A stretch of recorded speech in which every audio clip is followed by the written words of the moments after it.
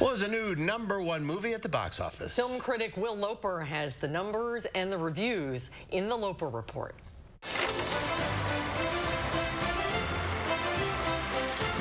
Hey, Mark and Susan.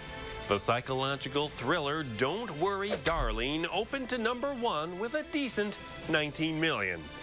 However, probably the best part of this movie coming out is we hopefully don't have to hear any more about its behind-the-scenes drama. Frank has built something truly special.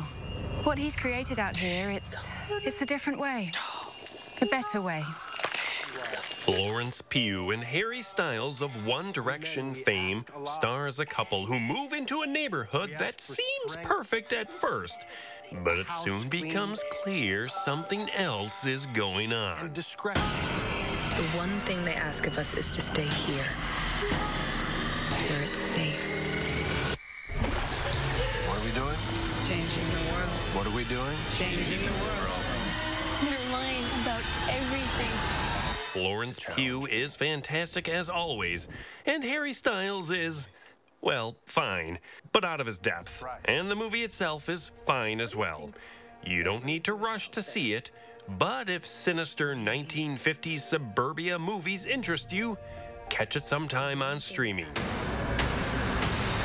Speaking of streaming services, newly streaming on Netflix is the film Lou. I have to track him. Stay here. Hey, where are you going? To find my child.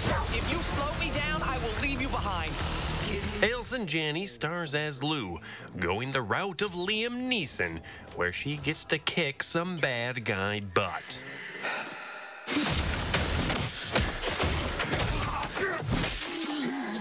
Where is he taking her?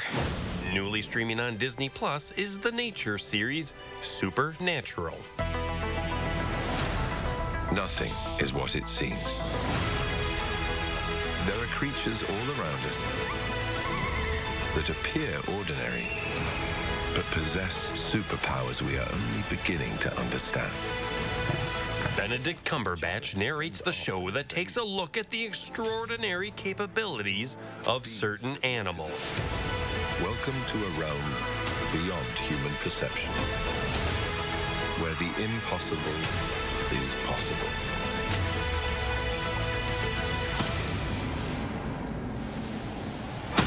And speaking of nature, check out Chefs vs. Wild, streaming on Hulu.